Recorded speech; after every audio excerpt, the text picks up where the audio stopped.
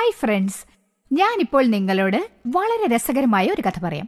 20 വർഷം മുൻപ് ഒരു വസ്ത്രവ്യാപാരി ഉണ്ടായിരുന്നു. അദ്ദേഹത്തിന്റെ കടയിൽ എസ്, അതായത് സൈസ്, സ്മോൾ, മീഡിയം, പിന്നെ ലാർജ് സൈസിലുള്ള ടീഷർട്ട്സ് വിറ്റുകൊണ്ടിരുന്നു.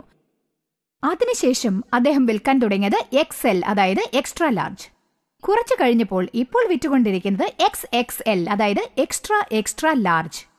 ഇന്നും പലരും വന്ന് പറയുന്നത് അവർക്ക് ഇതിനേക്കാളും വലിയ സൈസ് വേണമെന്നാണ്. അമിതവണ്ണം ഇക്കാലത്ത് പലർക്കുമുള്ള ഗുരുതരമായ പ്രശ്നമാണ്. സത്യം പറഞ്ഞാൽ സ്കൂളിൽ പോകുന്ന കുട്ടികളെ പോലും ഇത് ബാധിച്ചിട്ടുണ്ട്. നിങ്ങൾക്കറിയാമോ അമിതവണ്ണത്തിന്റെ കാരണം എന്താണെന്ന്? നമ്മൾ കഴിക്കുന്ന ആഹാരവും ചിലവാക്കുന്ന കലോറികളും തമ്മിലുള്ള ഇംബാലൻസ് ആണ്. അതുകൊണ്ട് ഭക്ഷണം കുറച്ച് അധികം വ്യായാമം ചെയ്താൽ നമ്മുടെ ഭാരം കുറയ്ക്കാം. അതായത് ഇക്കാലത്ത് ശരീരവണ്ണം കുറയ്ക്കാനുള്ള ധാരാളം മരുന്നുകൾ ലഭ്യമാണ്.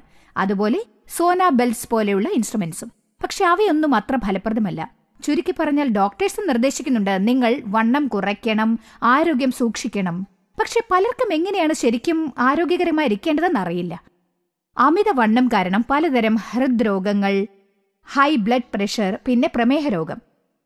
അമിതവണ്ണവും പ്രമേഹ രോഗവും കാരണം വല്ലാതെ ബാധിക്കപ്പെട്ടവർക്ക് ഇന്നൊരു നല്ല പരിഹാരം കിട്ടിയിട്ടുണ്ട്: പുരാതന സംസ്കാരത്തിൽ നിന്നുള്ള യോഗ.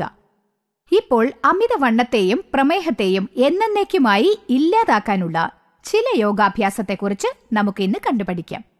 യോഗാഭ്യാസത്തെക്കുറിച്ച് പഠിക്കുന്നതിന് മുൻപ് ഞാൻ ചില പ്രധാനപ്പെട്ട കാര്യങ്ങൾ നിങ്ങളോട് പറയാം.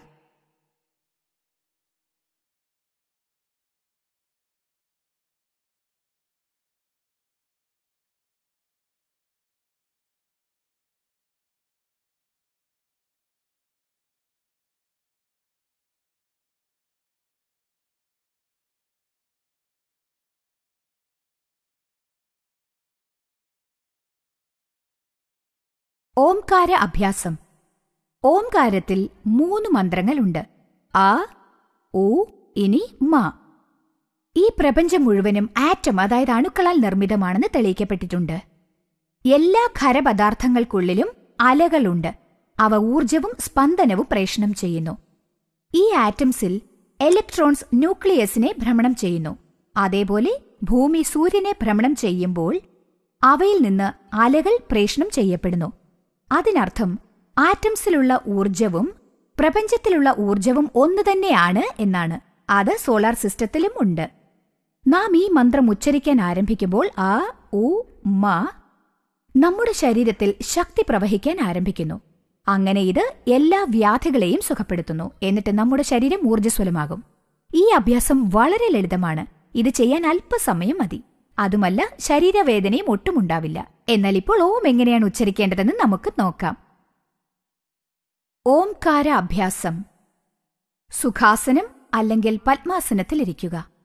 കണ്ണുകൾ അടച്ച് ശ്വാസോച്ഛ്വാസത്തിൽ ശ്രദ്ധിക്കുക.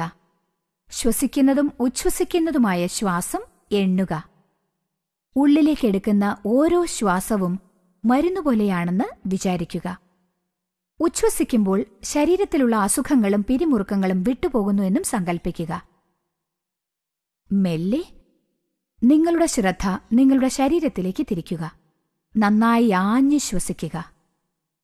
ഓം എന്ന് ഉച്ചരിക്കുക. ശരീരം അയയുന്നതായി നിങ്ങൾക്ക് തോന്നും. വീണ്ടും അയയുന്നു. കൂടുതൽ അയവുള്ളതാകുന്നു. ശരീരം ലഘുവായതായി തോന്നും. കൂടുതൽ ലഘുവാകുന്നു.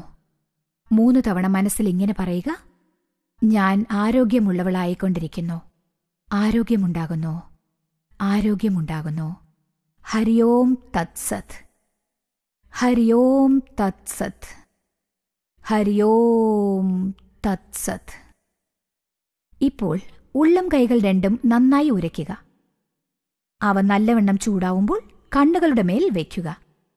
മെല്ലെ കണ്ണുകൾ തുറക്കുക. ഓം എന്നതിൽ 3 അക്ഷരങ്ങളുണ്ട്: ആ, ഉ, മ. ഓം എന്നത് 3 രീതികളിൽ ഉച്ചരിക്കാവുന്നതാണ്. ആദ്യം ആ ദീർഘമായും ഉ ഹ്രസ്വമായും മാ ഹ്രസ്വമായും ഉച്ചരിക്കാം.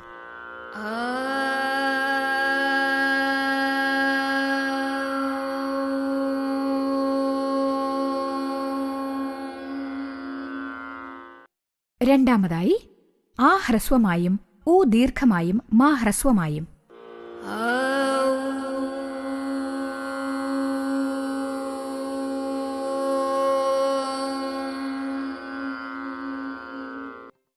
മൂന്നാമതായി ആ, ഉ എന്നിവ ഹ്രസ്വമായും മാ ദീർഘമായും.